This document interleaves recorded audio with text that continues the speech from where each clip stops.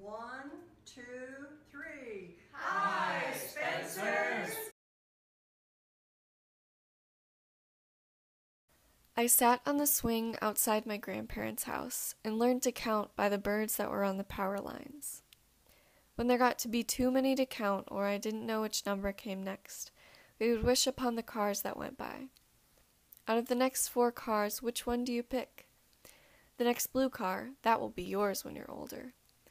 Sometimes I would recognize a car. It would look like one of the Matchbox ones my brother and I played with on the stairs. That is, when we got old enough to go past the red tie on the railing. My grandparents lived in central Illinois on a highway where it's only corn and bean fields for miles. They didn't have cell service or Wi-Fi, but they had a hot spot of games.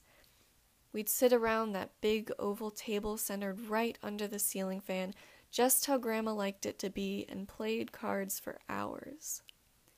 We were all fluent in card games, euchre, crazy eights, spoons, but thanks to Great-Grandma Weber, we all knew how to play rummy best. Because frankly, that's all she remembered how to do. We would take 2 cars to go visit Great-Grandma Weber every once in a while. My brother, my 2 cousins, and I would cram in the back seat and get buckled up for the hour drive. It was 50 miles of ups and downs. My cousins and I would pretend we were on a roller coaster. This never got old. Until Great-Grandma got old, and there was a last time we traveled up and down those roads.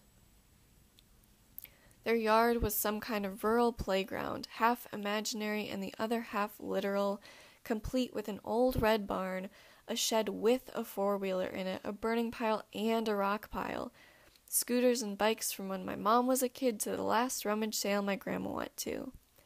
When we got tired of playing with material things, we made up our own games. We played survival.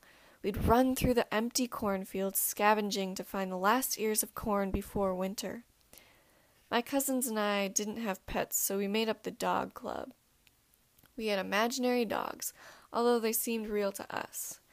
We'd go to the local pet shop and slap our $5 from Grandma on the counter as we buy treats and toys for Rex and Princess. My favorite activities to do outside were see how deep you can dig a hole with Grandma's metal serving spoon, and let's take corn off the husk and spread it across the yard for squirrels. This kept us entertained for hours.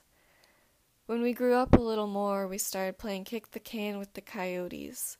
You could hear my cousin howling with them and the empty cans crashing to the ground. Ever since we moved up to St. Charles, it was tradition to spend a week at Grandma's house over the summer. Traditions. We have a lot of those. We always have a brunch at Grandma's, but before we eat, we circle the table and say grace. Waking up for 8 a.m. Mass. Everyone in the family getting a puppy calendar for Christmas. Oh, I wonder what it is this year. Probably a record. It was always a calendar. Grandma telling jokes. I knew them all. What animal jumps higher than a house? All of them. Houses can't jump. Grandpa would spin his ring on the table. We'd be mesmerized by the shiny gold.